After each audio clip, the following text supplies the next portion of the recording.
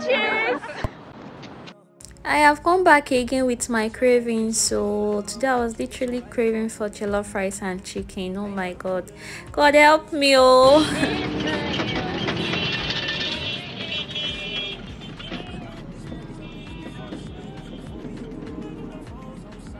I was literally the only one in the bus, so I was just like feeling myself. Okay, I got to the market, and first thing I wanted to get was chicken.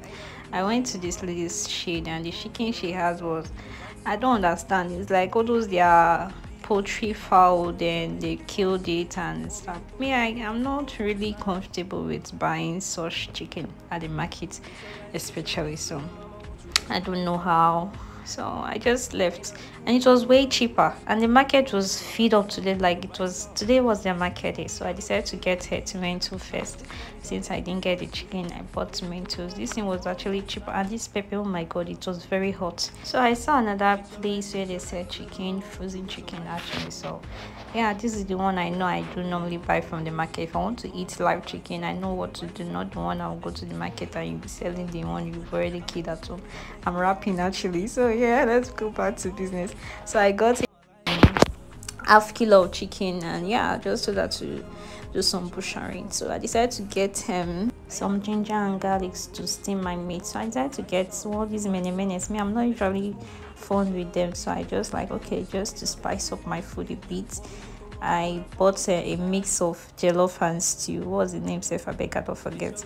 So I just bought this one. I asked the lady for bay leaf, and the lady gave me bay leaf. Like this bay leaf would literally be enough to make party jollof rice. So I was just like, this is way too much. Wait,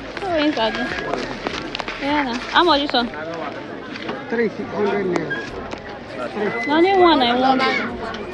So I really enjoy adding butter to my jollof rice though, but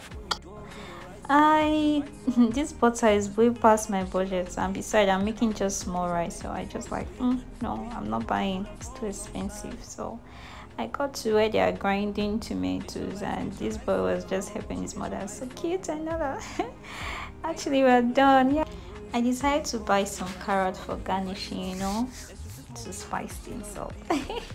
So I'm actually done buying, and yeah, you know me, I cannot go to the market without buying sweet tomato. Sometimes I'll be eating while cooking.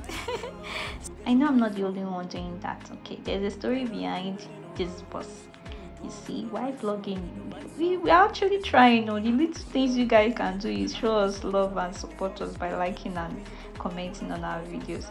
I literally almost fell while climbing that board because I was videoing. Anyways, I got home and time to cook. Sorry I couldn't video while steaming the meat, and yeah, I just fried the meat, and it's enough for one. Yes, it's just mamat only.